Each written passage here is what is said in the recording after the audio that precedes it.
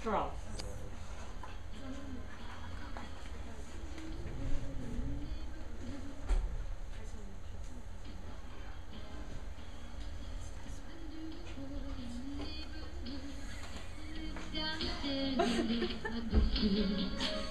He said just to take good care of me. Like the time of the day. Charles is high. Charles is high.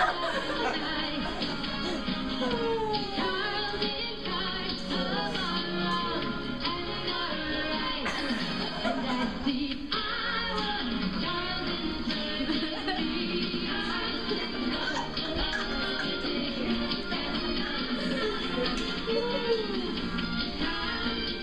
Charles and our rights.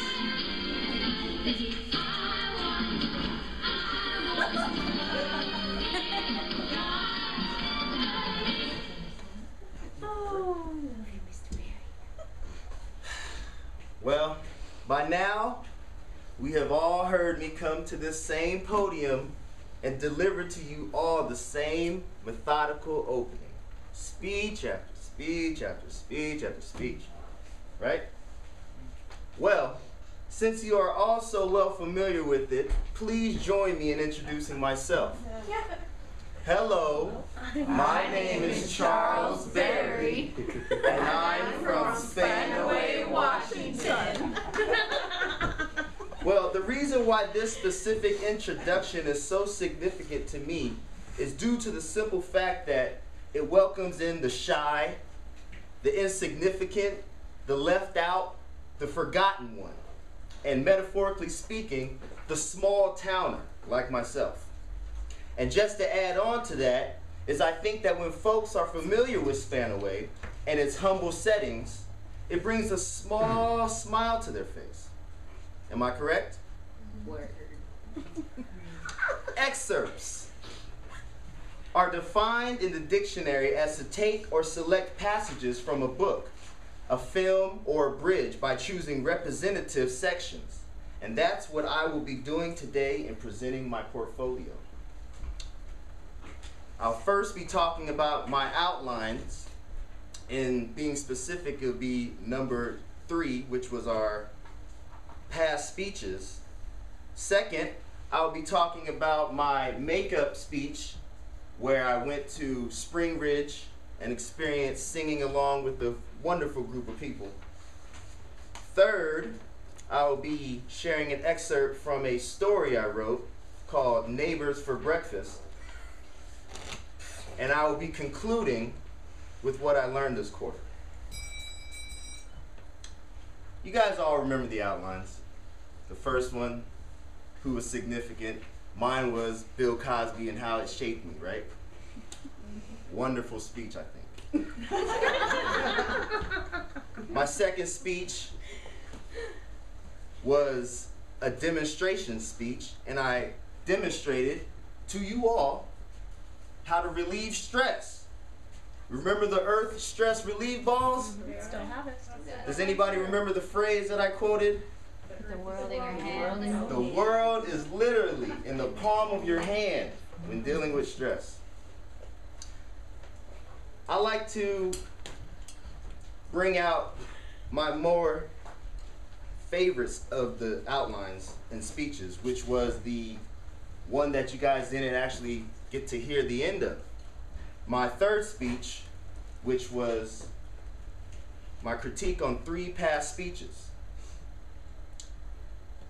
I like to talk about what I spoke about in the speech, which was leadership in times of adversity. In St. Crispian's Day from Shakespeare's Henry V, no one else would take leadership in the situation. So Henry V spoke to his fellow men. Those who wanted to fight and those who wanted to leave were spoken justly to. In Sojourner's Truth, Ain't I a Woman?, Sojourner made this speech to a women's group to inspire and strengthen. At this time, women didn't have any rights to vote, any rights to work, or pretty much anything else that they have the rights to do now. But at this time, it was fight for your rights. I like to share my makeup experience at Spring Ridge with you guys. I won't read the whole thing. I'll just take an excerpt from it. Saturday, March 5th, 2011, 1:45 p.m. I just showed up to the Spring Ridge Senior Citizen Home on Portland Avenue on the east side of Tacoma, and I'm feeling good. I'm feeling like singing from my soul to these senior citizens. I stepped inside immediately and noticed in the small room to my left the 30 or so people singing joyfully about a man named Bobby and his experiences. I gathered myself upon introduction, and Jeff, a public speaking classmate of mine, assisted me as to where I could obtain the lyrics to songs later mentioned. After singing joyfully about a man named Bobby and his experiences, we took a second to acknowledge each other and introduce ourselves on a first name basis. As the names were sounded off like Army platoon's morning roll call, Brooke, Wayne, Joe, I spotted in the corner, sandwiching a little old woman, Asa and Isaiah. I gave them a friendly head nod as the remainder of names slowly came to a halt. As we sung rhythmic folk songs to the instruments of acoustic guitars, bongos, and a harmonica, and maracas, I joined in as well, playing the orange. When I was handed the fruit, I said thank you. I really like oranges, and the thought of biting into one just before harmonizing soulful melodies brought the biggest smile on my face. But upon receiving the citrus delight, I felt that the weight of the orange was substantively lighter than I had been accustomed to. Thus, upon receiving the orange, I shook it, only to find out that its contents consisted of beads used to simulate the sound of maracas.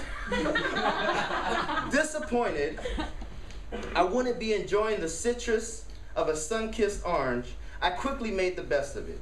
You could say that I turned oranges into orange juice. We began singing, and quickly I realized that my rattlesnake-like shake and rustle was all that was keeping these senior citizens and their guests in rhythm. Thus, I held it my duty to single-handedly keep the group marching to the beat of one drum. Asa later went on to say, "Man, Charles, you are jamming," on which my response was to him, "It's what I do."